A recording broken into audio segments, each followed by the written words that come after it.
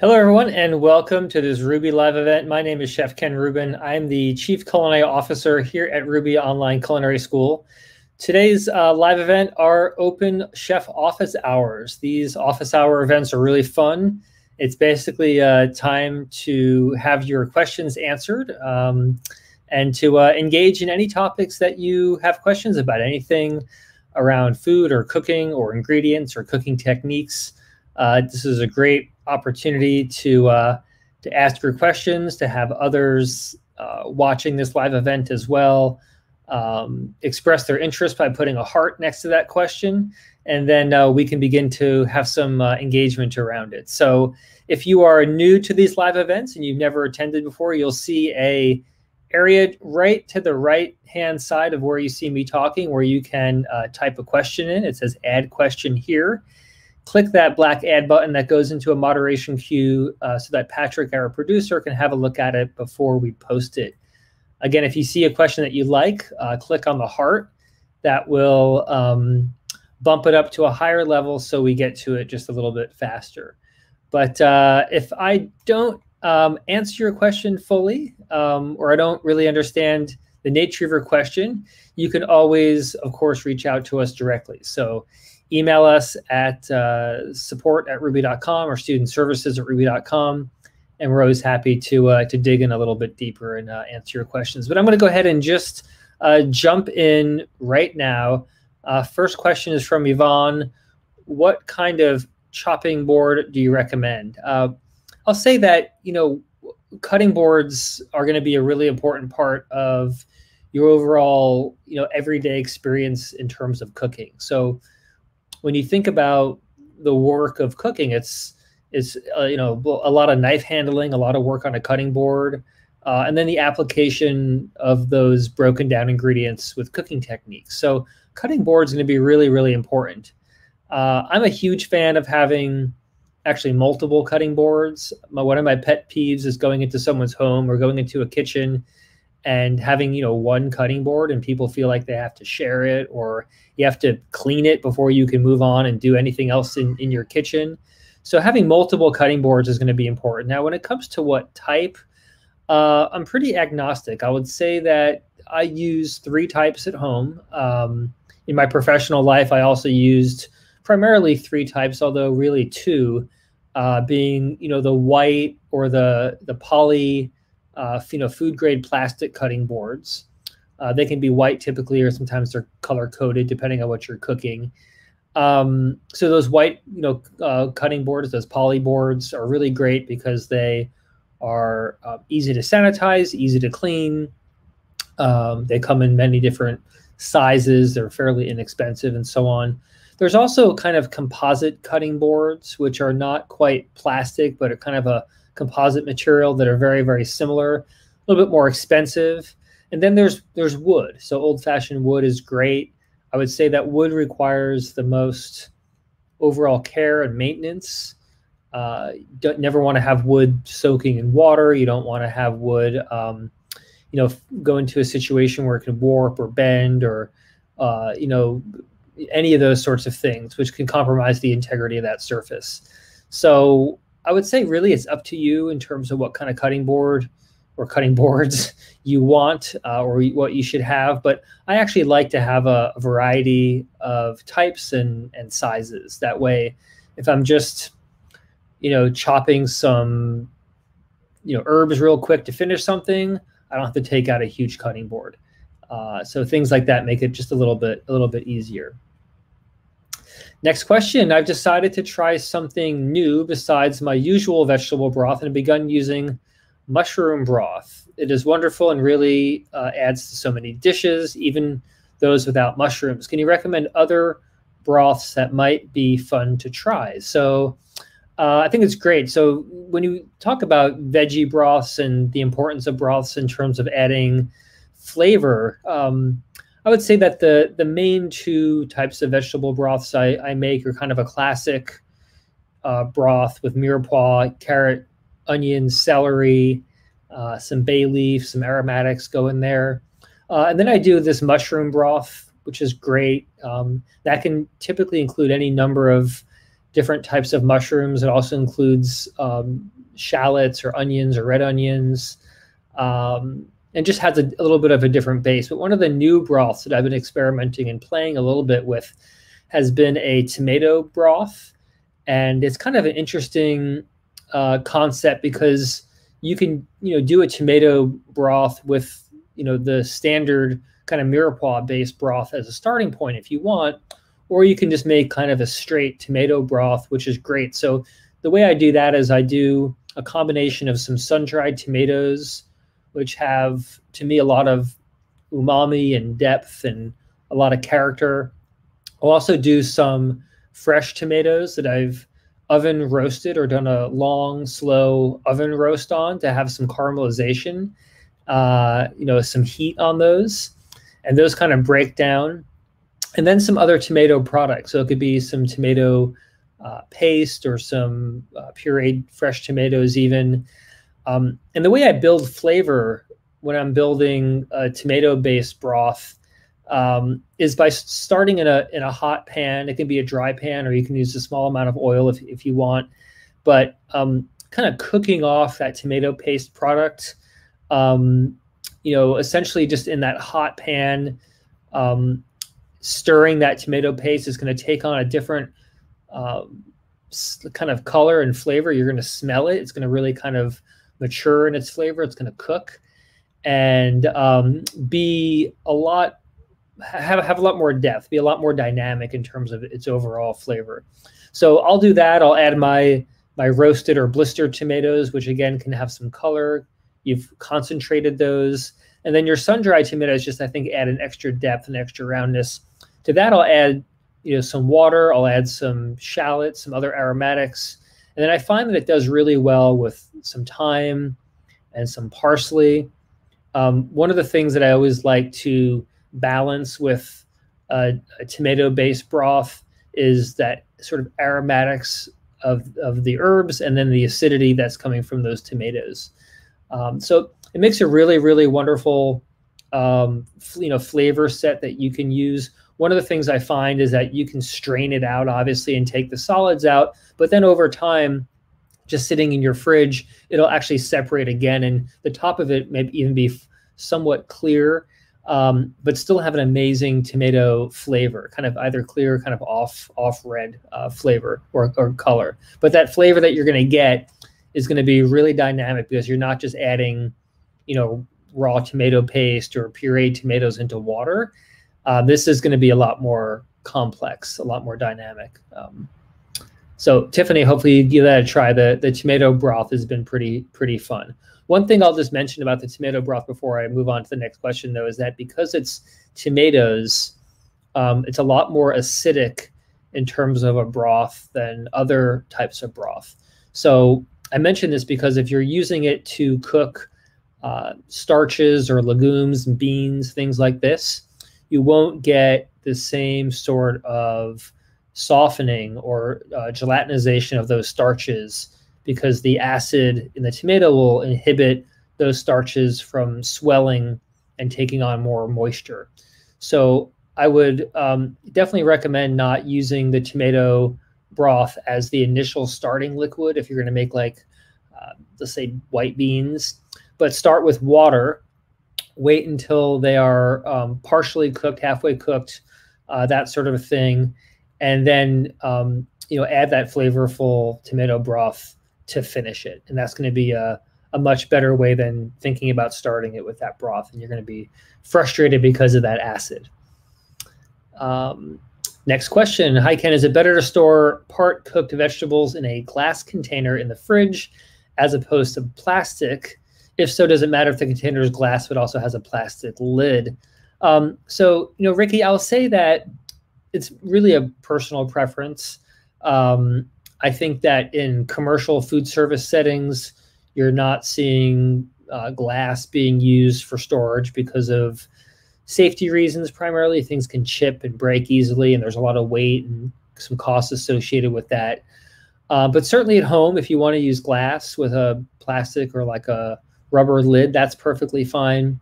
Or if you want to use plastic, I think that's fine too. My one caution against plastic is that I think people should be hesitant to add foods that are very warm into plastic. And there's all different kinds of plastics that are designed for different kinds of heat. But I just worry a bit about some of those thinner type plastics and food that's too hot. So if you're at all concerned about, the use of plastics in terms of food storage, certainly you can use glass. That would be a good solution for you. One of the great solutions for glass storage that I use are just wide mouth quart containers. Great for soups and stews, and you can even, because they're wide mouth, you can even store roasted vegetables or other things in there, and they don't take up a lot of space in your fridge. They just kind of stand nice and upright. So just another option for you there. Next question here. Hi, Chef Ken. My current pots and pans, circular and commercial, are too heavy to roll, saute, and are not stainless steel. I'd like your recommendation for a good stainless steel pan to roll and saute in.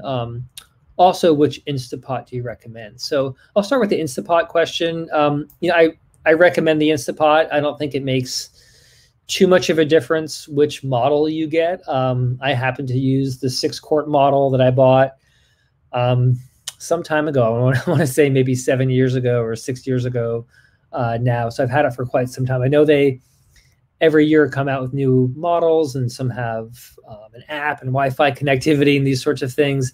And that's all great. But I think that the core functionality of the Instapot is going to be pretty similar regardless of the size or the particular kind of configuration. When it comes to stainless steel pans, I also have a variety of different brands that I know. There are many, many different types out there. At my home, I use, again, a variety of different types. I use all-clad pans. I use Maviel, which is a copper pan that has a stainless steel or tinned interior. I use stainless steel. I use pans from Cuisinart. There's a pan company called Citram that I buy some pans from. They make a lot of catering pans and larger format equipment. I use cast iron from Lodge. I use other sorts of pans that just, to me, have multiple functions depending on what I'm using it for. So for me, it's really about, what am I cooking in? How many people am I cooking for? And that's going to be probably the biggest factors in terms of what pans I'm choosing. But if you're looking for a basic pan set, all-clad, Cuisinart, those are all great starting points. You don't have to spend a ton of money, but with the extra costs typically comes some weight and some quality. And think about pans as being investments, things that if you treat well, a stainless steel pan, if you treat it well, you could have it for a lifetime. You could pass it down to your kids. They could use it. So a good pan is something that, I definitely think is worth the investment, but you don't need to spend a lot of money. Next question here. How can I cook in the oven efficiently on 2 levels, and which setting should I use, conventional versus fan? For example, how can I cook a whole chicken and potatoes on 2 separate pans? What about bread loaves or sponge cakes? So, your oven has multiple racks, so kind of a bottom and a mid and a high rack typically. And I would say that, if you're cooking things that require kind of the same temperature range, then you're probably okay, putting multiple things in the oven at once. So if you have, a chicken that you're roasting and potatoes that you're roasting, great. You can put them in at the same temperature. You might just change your timing or, adjust your timing depending on what it is you're actually cooking. But the big thing is that if you're using convection, and you asked the question about just kind of regular, conventional baking or oven work versus convection, convection is going to give you a lot more even heating. It's going to actually also increase your effective temperature inside the oven cavity. So I'll just say, it's not a problem at all to have multiple things cooking at the same time. You might not want to have something like a cake, let's say, that has, a very particular or delicate flavor profile, you might not want to have that cooking in the same oven as something that might create some smoke or some off flavors or some other sorts of things that might impart flavor onto that cake. In other words, if you're making a cake, you don't want it to smell like the chicken that you roasted, or to taste like the chicken that you roasted. So, certainly I think that you can just basically, coordinate and find those things and the timing for when you're going to cook what. But hopefully that helps you. Next question, can you recommend a good chef knife set? I think just like the pots and pans, there are so many brands of good knives out there. I also use lots of different brands of knives, the same way I use lots of different brands of pans. I would say that, really it just depends on your budget and the types of knives that you want to use. You don't need a large set. Most people use a chef knife, and that's going to do the bulk of the work in your kitchen. So investing in that is going to be the most important thing. If you also look at getting, a small utility knife or a paring knife or maybe a serrated knife, those are all great too. All the big brands are going to provide a variety of options at different price points for you. So whether it's Wusthof or Henkel's or Mercer or Global or Mac, Kasumi, there's so many different knife companies out there. They're all making exceptional products. Really just a matter of what's going to feel good in your hand, and what's the kind of knife work that you're doing. Is it just a lot of slicing and dicing? Is it a lot of heavy vegetables? Is it a lot of fine work? Is it mostly just kind of getting through like root veggies, or what is it you're doing with your knives? That's going to also somewhat dictate which knives you want.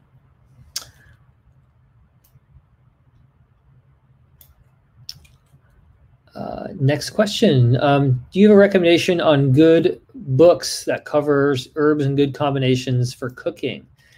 I would say that one of the books that I love for flavor is a book called The Flavor Bible.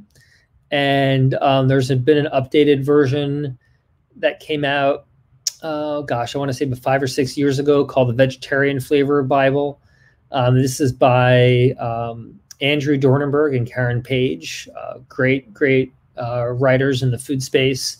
And I would say this is probably one of the classics in terms of flavor combinations. It's not just going to go into herbs, but also spices, other flavoring ingredients like vinegars and juices and things will also be considered.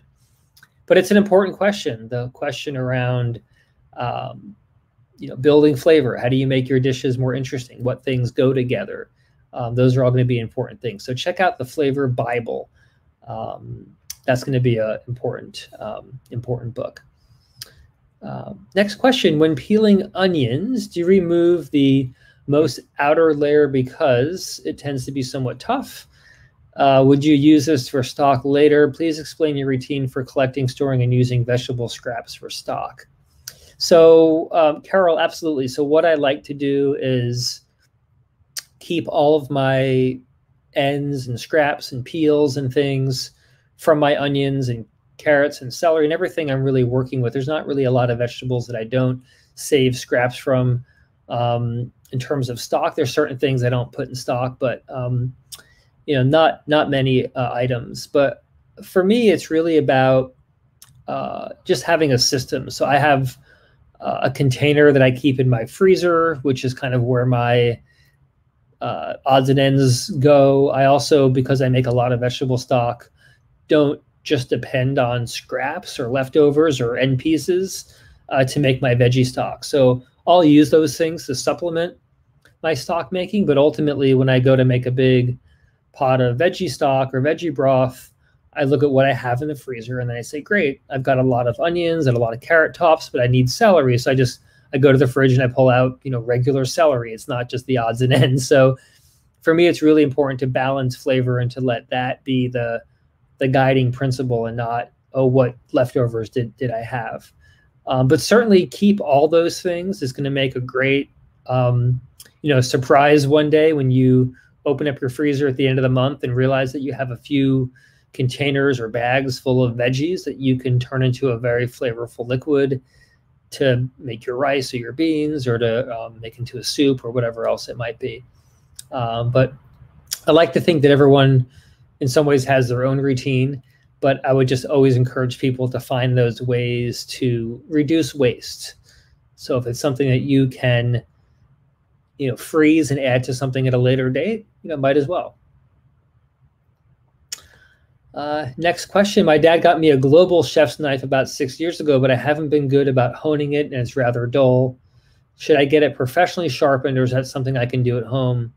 He also got me a sharpening rod. So, Nicole, one of the important things to remember about knives and sharpening and honing is that when you have a knife that's dull, and you're trying to kind of figure out what your next step is, a sharpening rod or a honing rod is not going to be the best thing to use. So, sometimes called a steel or a honing steel or a sharpening steel, it doesn't really sharpen.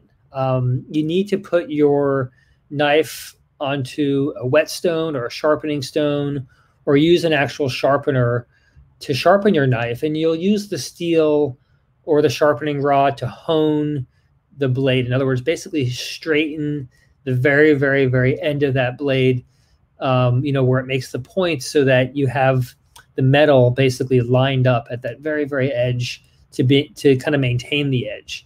But if it really is dull, you're going to want to have that sharpened. You can do that at home, using a whetstone or a tri-stone or an actual electric knife sharpener, or have it professionally sharpened, and then you can maintain it easier with that sharpening rod, that steel at home. Hopefully that helps you. Next question from Darlene. Hi, Chef Ken. Any suggestions on using my Instant Pot? I have the small one. I'm a little intimidated by it. So Darlene, I'm not sure what the size is on the small one. My guess is probably a 4-quart, which is perfectly fine. That's going to produce a lot of food for someone.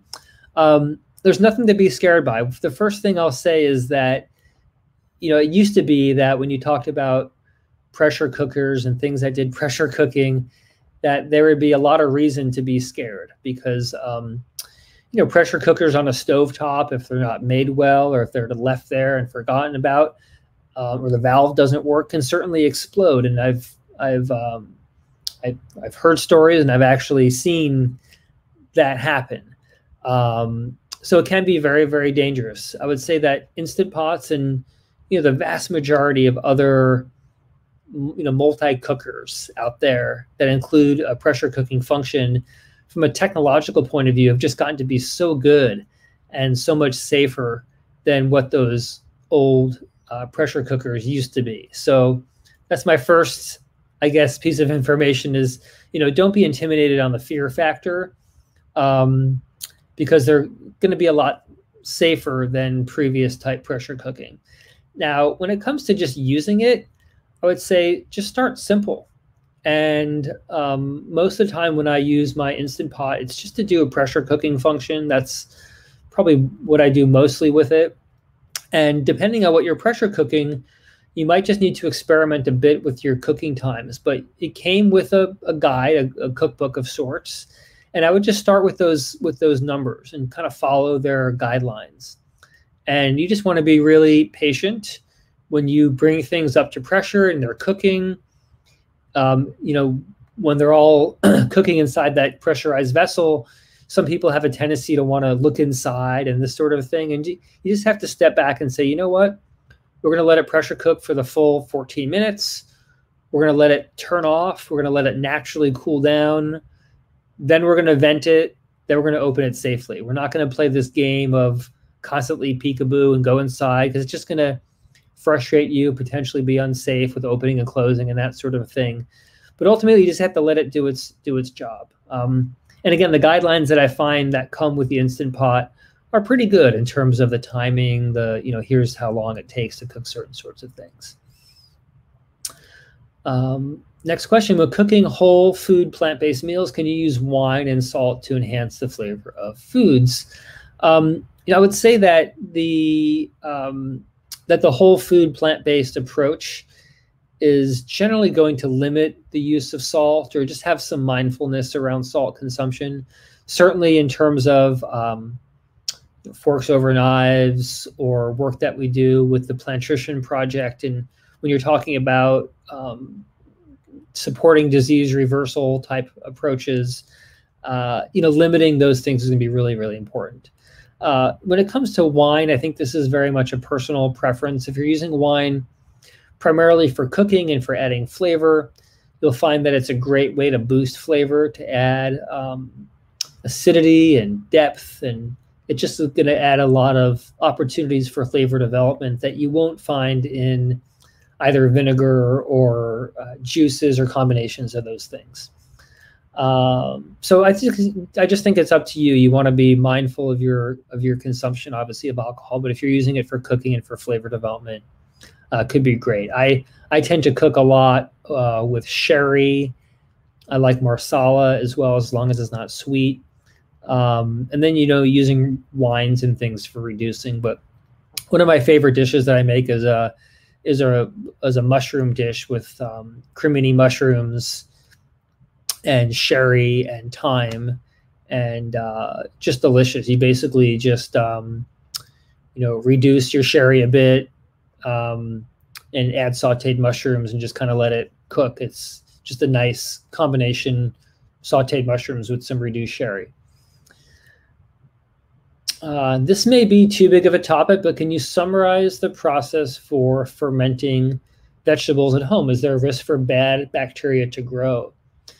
Yeah, it's a big question, Carol, for sure. I would say, in short, the process for fermenting vegetables at home is pretty simple. And I would say that while there's books and websites and blogs and everything else about fermenting, and there's a lot of details and a lot of how-tos and things, I would say the baseline process is actually very, very straightforward.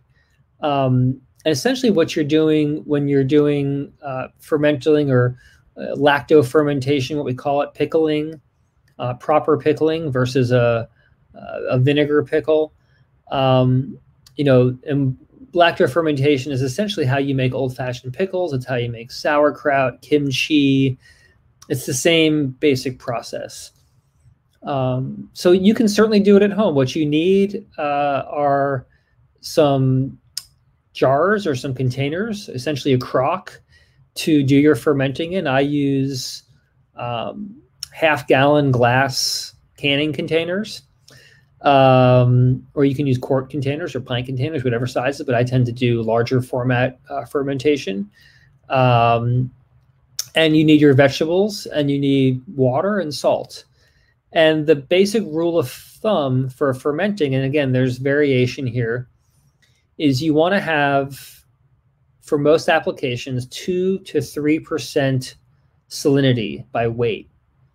So having a scale is really useful here. In other words, if you took out a scale and you measured out, 1,000 milliliters of water, a full liter, which is just a little bit more than a quart, you'd want to have between 2 and 3% salinity. So if you had 1,000 milliliters,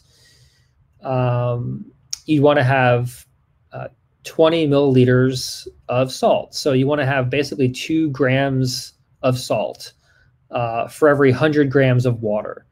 So, or 20 grams of salt. So the whole thing is basically easier by weight. But if you're not interested in doing by weight, my typical kind of go-to, eyeball fake it, with being less precise, is to use between 1 and 2 tablespoons of salt per quart of water. So a tablespoon of salt weighs roughly 20 grams. And a quart of water is a little bit under 1,000 milliliters. So it's basically just your quick way of getting to, per tablespoon, 2% solution. So if you did 1 tablespoon, it'd be about 2%, 1.5 tablespoons, about 3% solution. Somewhere in there is going to be your ideal salinity for brine. Now you can do other types of brining solutions. Sometimes if I'm just trying to break vegetables down as an initial kind of step, I'll actually apply a stronger brine, maybe a 4% or a 5% brine, just because it helps to break apart the vegetables. And then I'll still do the ferment, the proper ferment, in a lower salinity liquid. The salt basically is the part of the equation that helps to inhibit the growth of bacteria. So what you're doing with lactofermentation is essentially you're balancing what's happening with the food being preserved, but also keeping it at the edge of, kind of going bad. It's kind of a way to prevent spoilage, but still preserve the food. So if you were to take your vegetables and just put it in water without salt, they're just going to get soggy and mushy and grow mold or yeast. But by adding the salt, you're inhibiting just enough of the bacterial growth and creating the space for these beneficial bacteria, these lactobacillus and others, to occupy that space to begin to transform it. And you'll actually see development of carbon dioxide and development of all these compounds that are going to make it kind of a little bit fizzy, make it flavorful, give it that tang that you want from sauerkraut or pickles or kimchi. So Carol, a great book is The Art of Fermentation, or really anything by the author Sandor Katz. He's one of the great authorities on fermentation, and just a big space to dive into. But I think at the surface level, just keeping it very basic. 1 tablespoon of salt per quart of water for your vegetables is going to be a great starting point for most people. Next question here: what is the best way to make fresh herbs last? Gosh, it depends on what it is. Certain herbs like to be wrapped in just a cloth, just a clean towel. It could be a paper towel or a cotton cloth towel. So just loosely wrapping in just a very, very lightly dampened cloth can be appropriate for some types of herbs. Other types of herbs do really well in water, so keeping hydrated and staying fresh that way.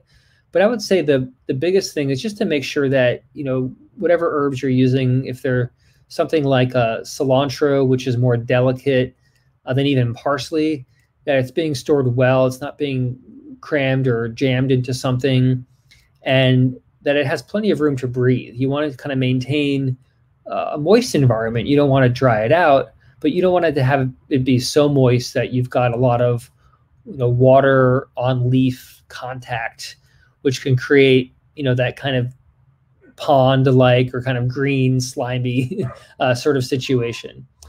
So that's going to be really important, just to keep them dry, keep good airflow through them.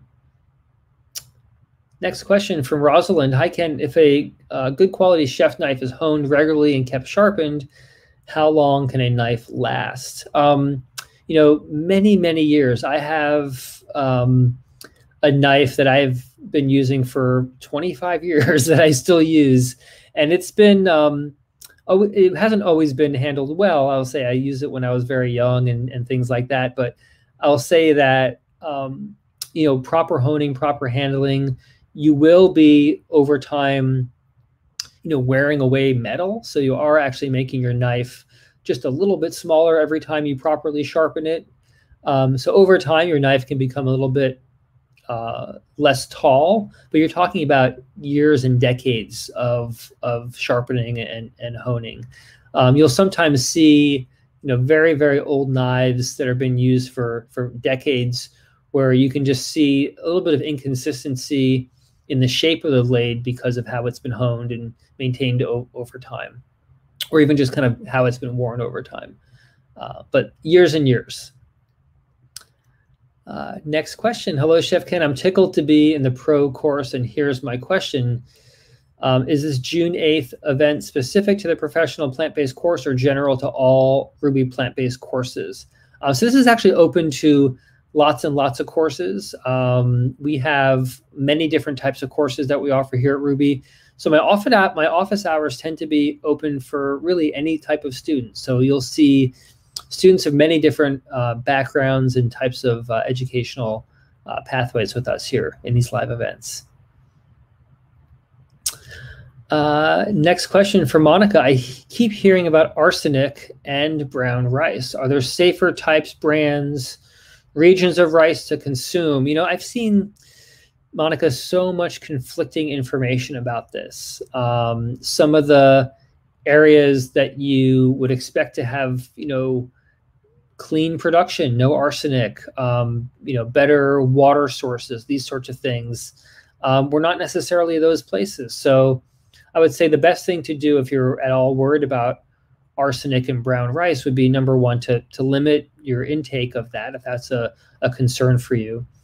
Also know that one of the methods that I've read about for reducing the arsenic in brown rice is a cooking method that we kind of call the pasta method or the boiling method for rice, which is essentially cooking it in a lot more water than it needs and then draining it, versus cooking it in a small amount of water and having it absorb all the liquid.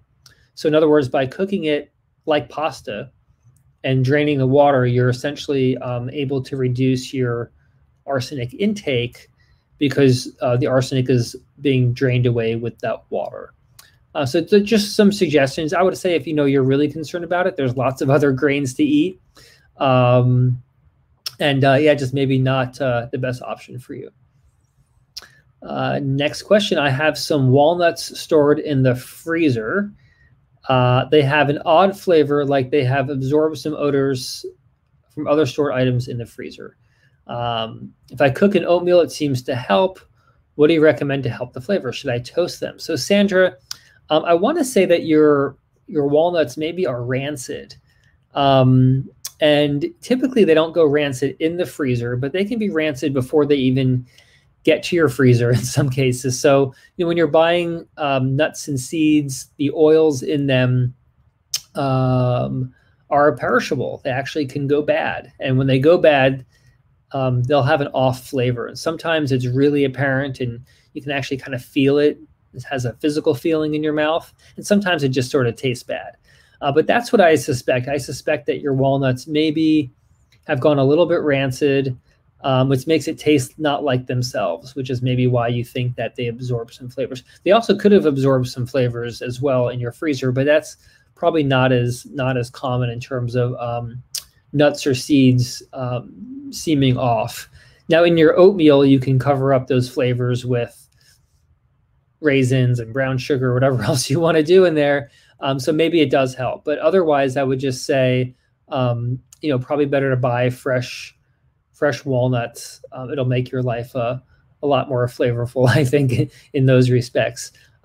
Toasting them is not going to help them if they're truly rancid. So I'm sorry about that.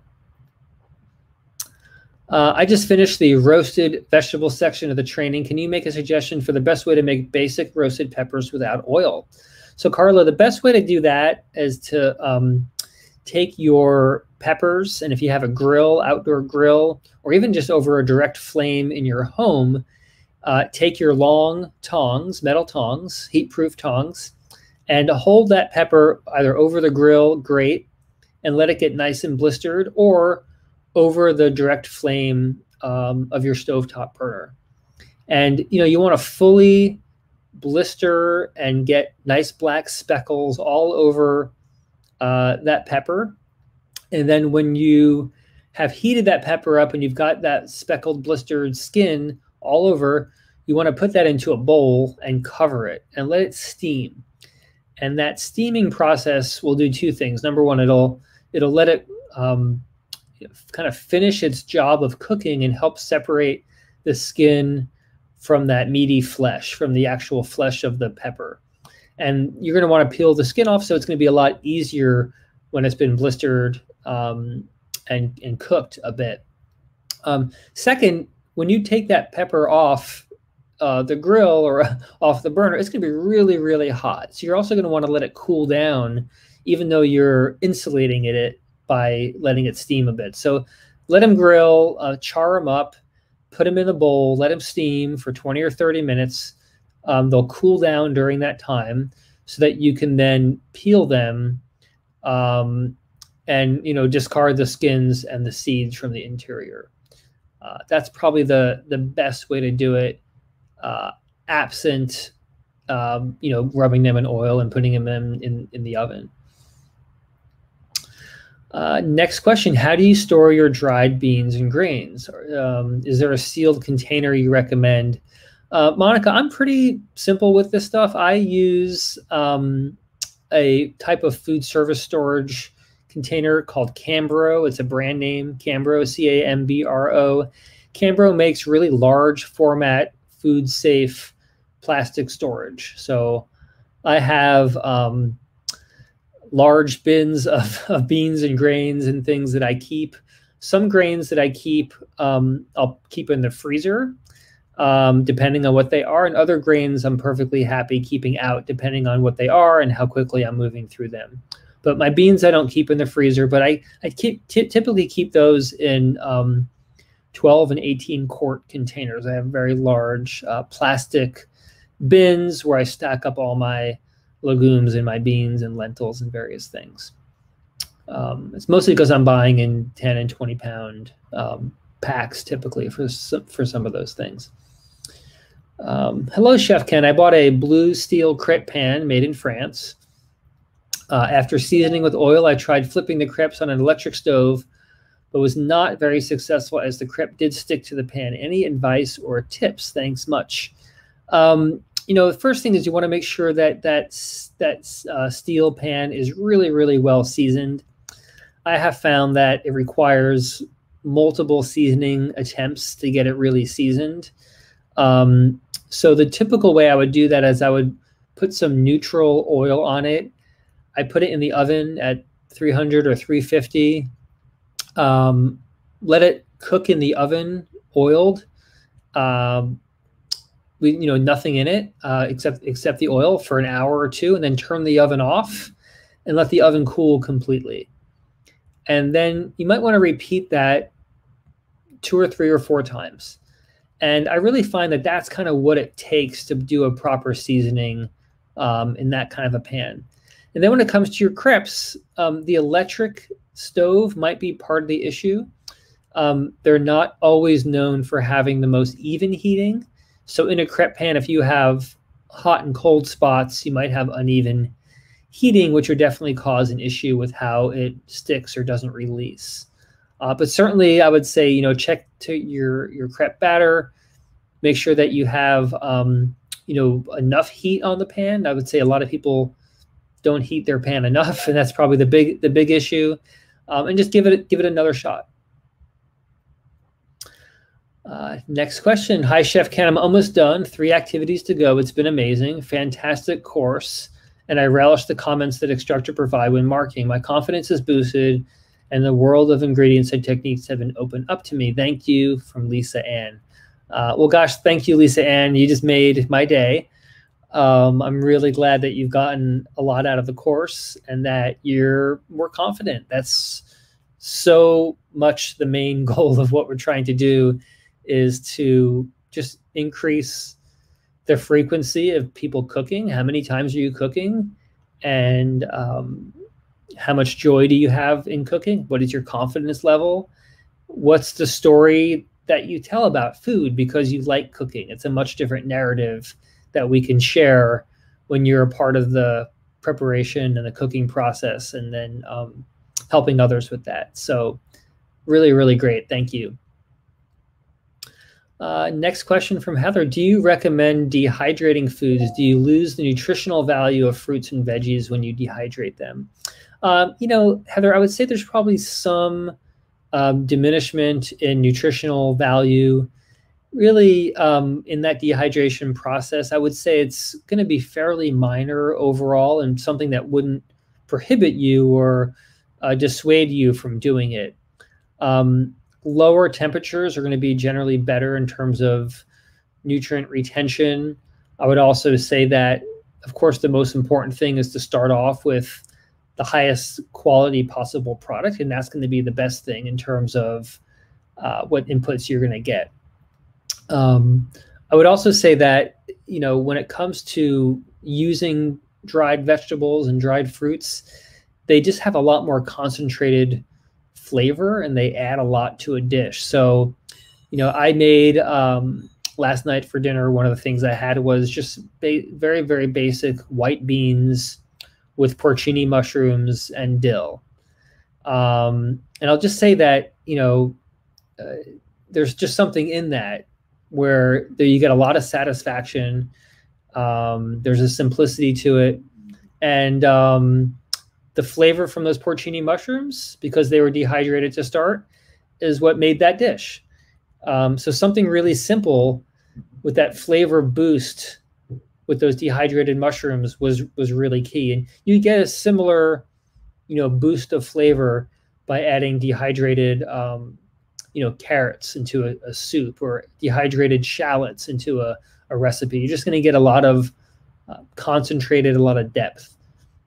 So absolutely, I would say it's a great thing to do. It's going to also be a way to just preserve what you have. So if you go to the farmer's market at the store or your backyard garden and you want to preserve those products, dehydrate it. I just got done dehydrating a ton of mint from my garden because, I wanted to harvest, dehydrate, and then I've got dried mint for tea and everything else for the rest of the next year. So it's really great.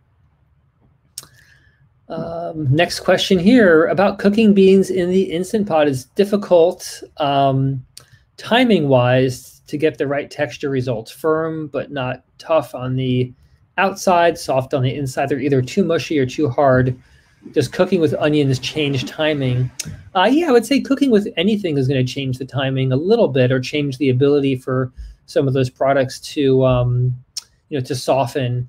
I would say that the best thing to do is to really follow the basic guidelines and take notes. So, for instance, every time I cook beans in my Instant Pot, I just keep a little pad and pencil and write down what happened. And if you look at those notes over time, you'll see the trend is that, maybe you overcook certain things because you added too much time, or you undercook certain things.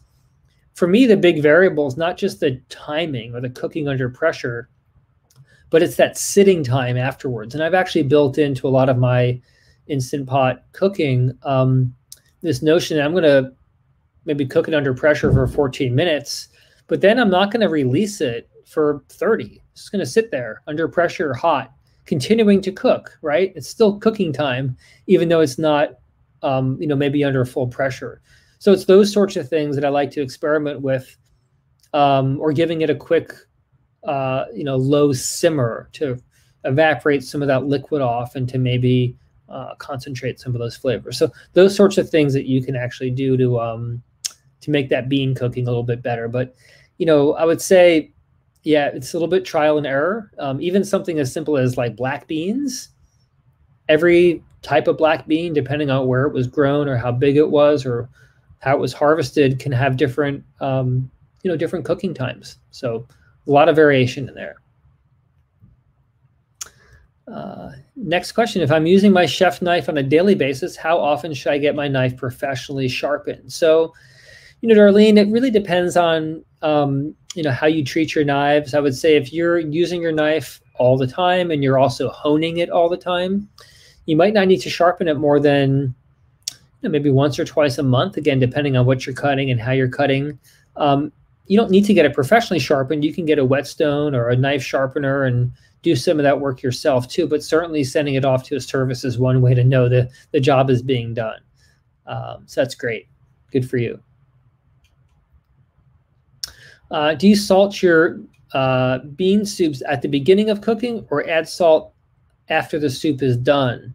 So Austin, I actually salt partial way through. I don't salt at the beginning. I really want as much as possible for those beans to cook just kind of on their own, to begin to swell and to get those starches softened. And then when I'm about, halfway or 60%, then I'll add some seasoning. I'll add some salt. I'll add some other things potentially into that to make it more of a soup versus just plain beans. But I don't tend to salt a lot. I like to salt maybe midway, and then really leave the rest of the seasoning for the final presentation of the dish. Because again, I'm not sure what I'm going to be doing with it or who I'm going to be feeding with it necessarily. I just don't want to have it to be too salty or unnecessarily salty. Next question. Hi, Chef. I'm currently doing the plant-based course. Is following this plant-based course enough to start a professional cooking career, or is it just to have knowledge as a home cook? The professional plant-based course has certainly been used by people in that professional space. It provides a huge amount of knowledge and competency-based instruction that I think you can definitely translate into a professional mode of working. I would say that it's not the completion of the course that gives you that opportunity or the knowledge and the skill. It's really your own internalizing of the information and understanding it and being able to practice it.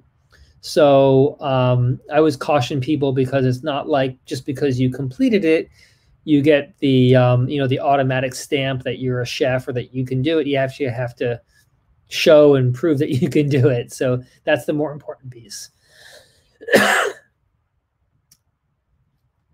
Excuse me. Next question here. How long do pine nuts last in the fridge, or is it better to store them in the freezer and plan ahead for cooking them and other nuts? So I would say either way, you're going to be better than having them stored, just on your shelf or above the range or something like that. So you want to keep nuts and seeds, when you can, keep nuts and seeds cool or cold. So if it's in your freezer or if it's in your fridge, they're both going to be better. I would say generally, if you're looking at like storage times, 3 to 6 months is probably the upper limit of when you're going to want to be able to use those and cycle those out. Hi, Chef Ken. I agree with Lisa Ann about how valuable this course has been for me. I love the videos, and the woman's voice is so calming. The opportunity to feel free to ask any questions is a wonderful format. Thank you. Well, thank you, Carol. I'll let Dawn, our voice talent and our co-founder of Rouxbe, actually, I'll let her know that you like her voice. It's also her hands in the video, so you see a lot of Dawn's hands and her voice throughout. Thank you again. Really appreciate those kind words. Next question. When cooking desserts, can different types of flour be substituted without major problems? For example, almond or wheat flour, almond for wheat flour, excuse me.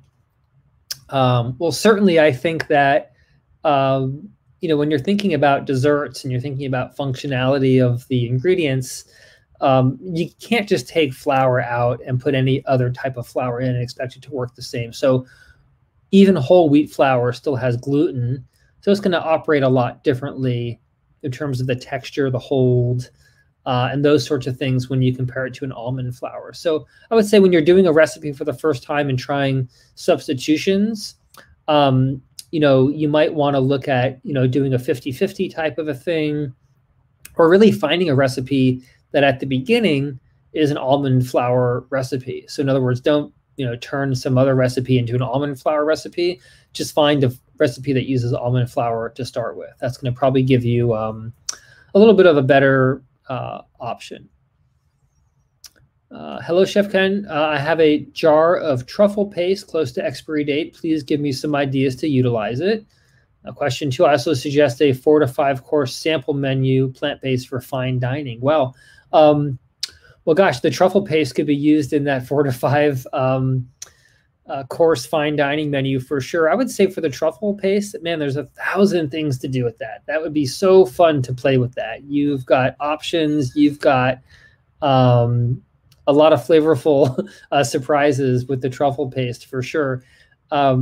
Simple things to do are, just adding it to a beautiful soup to finish a soup. So if you have a cream of mushroom soup that you've made with mushrooms and maybe some cashew cream to thicken it up, you can use that to just kind of finish it and add a beautiful truffle flavor. If you're making little, little flatbreads or little crostinis, little appetizers, those can be used to flavor, anything, white beans or some mushrooms themselves, even. Any other vegetables can really benefit from that. You can use it in a vinaigrette. You can think about how you add that to something, even like after roasting. So you roasted some sweet potatoes or you roasted some cauliflower. Thinking about that flavor being added would be really wonderful after. In terms of a multi-course, I always like to start with salad. You can also do a cold or hot soup.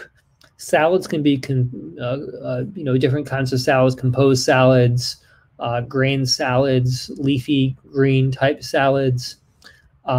Really just think about what's seasonal. Soups, I like to also have really lots of small plates for people. So I don't really think about courses necessarily, but really just how many different options do people have. So the thing for me is always to have lots of different flavors and textures, small things that are maybe more piquant or pickled that people can add, things that add texture, all those sorts of things just make eating a lot more fun. Next, I would agree with Lisa Ann. I'm 95% complete with the course and obtained so much valuable information that it helps me sustain the whole food plant-based lifestyle. We have been on now since the end of February. I started cooking forks over knives then, and this has been perfect. Thanks. Thanks, Peggy. Next question. Hi, I'm on task 421, flavors with tempeh. At this moment in Colombia, we are in mandatory quarantine and imported products like tempeh are not available. How can I substitute this ingredient without affecting my final grade? So, if you want to just, I guess, two options. One would be just to hold off and just to wait and see, for the next weeks or month or two, if it's available to you. Otherwise, you might just use something that you can get. If it's, if there's any products that you have that you can substitute, even just tofu, just to go through that activity. It doesn't at all cook the same, of course, much different product. But otherwise, I would just say hold off maybe and just see if you can wait to see, because it is an important learning outcome, and tempeh is, pretty unique in that way. Next question: why is gelatin important to stock? Does it enhance flavor, or are there other desirable characteristics we get from it? So when you're talking about conventional cooking, animal protein-based cooking, gelatin is a natural product of making that product, and it's really more about the texture and the way it feels or reduces versus the flavor. There's actually no flavor in gelatin. The flavor is going to come from the other products that you're working with.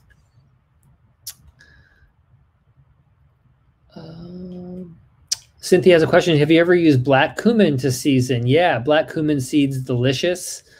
There's all different kinds of wonderful, types of spices and seeds out there that just add an amazing depth of flavor. I like using black cumin seeds, just very, very lightly used with some fenugreek and a little bit of turmeric with my roasted cauliflower. That's one of my really delicious cauliflower recipes. It gets finished with some squeezed lime and some fresh cilantro leaf at the end. But black cumin is one of those things that a little bit has a lot of flavor. You don't want to go overboard on it. It can be a little bit bitter if you go over on it, but it does have just an amazing, complex, warming type flavor. Next question: how do you clean the plastic ring on your Instant Pot? Does it affect the food if it smells like garlic? Yeah, I would just say, Carla, one of the things I do with my Instant Pot lid is I take out that ring. I'll soak it in very hot soapy water, even just take a kitchen scrubby to it. You want to make sure that there's no residue or starch or anything that's kind of built up in there. It's a easy thing to forget about, and one that I think can actually impact the flavor of your food potentially. I have used the no-knead bread recipe that requires 12 to 18 hours of rising time. I was told if I add a quarter teaspoon to the dough, the rising time would be reduced to 4 hours. Why? Not sure what half a teaspoon is. If you're adding half a teaspoon of salt, might retard the amount of time, which would actually increase. But I'm not sure what you're adding to the dough. Typically a no knead, you're going to want to have a nice long ferment, even an overnight ferment, as the 12 to 18 hours would indicate, because of flavor, because you're going to get a lot more flavor development with an overnight colder ferment, like in the fridge even. Rutabaga from the store has a heavy wax coating. Those I bought fresh from the farmer's market doesn't. With fresh ones, leave the outer skin on to cook or remove. I typically take the outer skin off of a rutabaga. Many cases, the rutabaga, the exterior skin can just be a little bit tough, the way kind of a beet skin might be a little bit tough, but it's totally up to you. If you want to scrub it down and cook it up, and if it's palatable, nothing keeps you from eating that. But don't eat the waxy one, of course. I'm currently out of the country and do not have readily access to some of the ingredients. What's the best way to determine substitution? So Sandra, if you look on the task itself that you're inquiring about, click on the questions and support area. If there have been questions on that task about substitutions, that's likely going to be the best place you can look.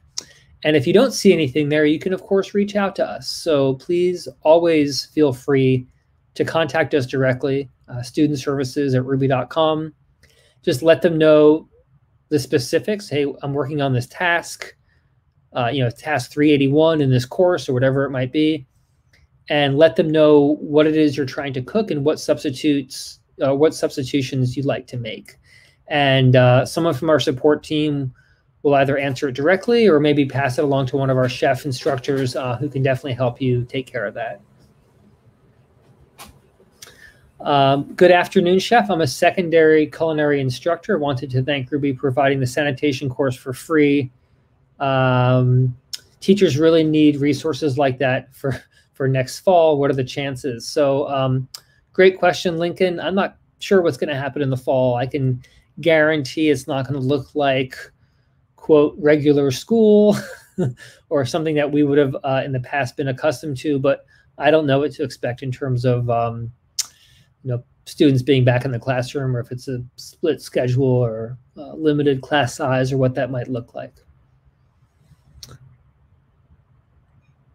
Yeah, the course would still be free though, for sure, next fall.